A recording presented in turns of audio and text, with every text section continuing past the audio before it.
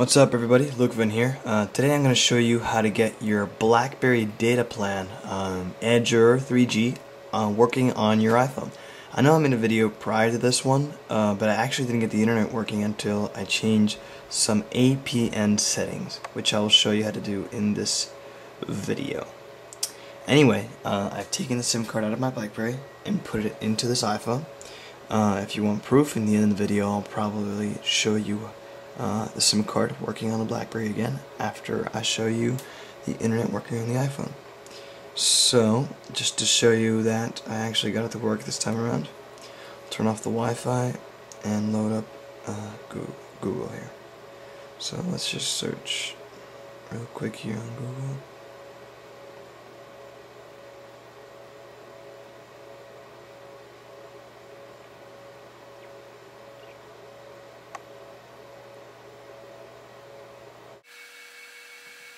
So there you go, the YouTube loaded, Google loaded, so the internet is obviously working. And what I did to get it to work was change an APN file, and I'll show you how I did that. You know how in order to be able to tether for free on the iPhone, you have to do the same thing. It's to download a special carrier file, or an IPCC I think it's called. And that'll be in Settings, General, Profiles, and as you can see, I have a profile here installed, a custom profile, and I'll show you how to do that now. It's really simple. You just have to head to www.unlockit.co.nz. right there. Put that in the description as well. And once you head over there, let me turn on the Wi-Fi. It does not load without Wi-Fi. That's something you need to know.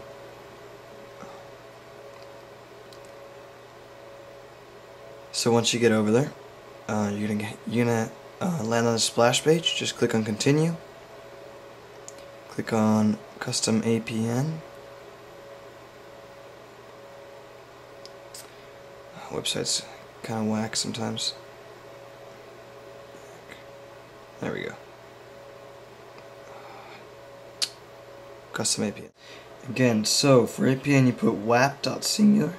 For username you put wap@cingulargprs.com, and for the password you put singular1. And you click on Create Profile. It will automatically load this page up for you.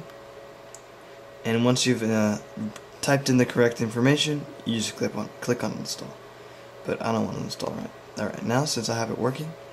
And anyways, that's how you get your Blackberry data plan working on the iPhone. You can get it done in less than 7 minutes. Alright, so let me show you now the same SIM working on the Blackberry.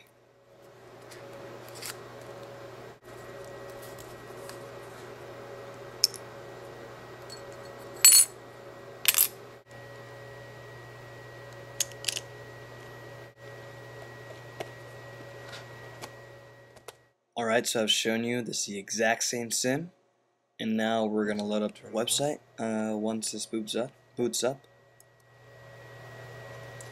Okay, so now let's load up a website.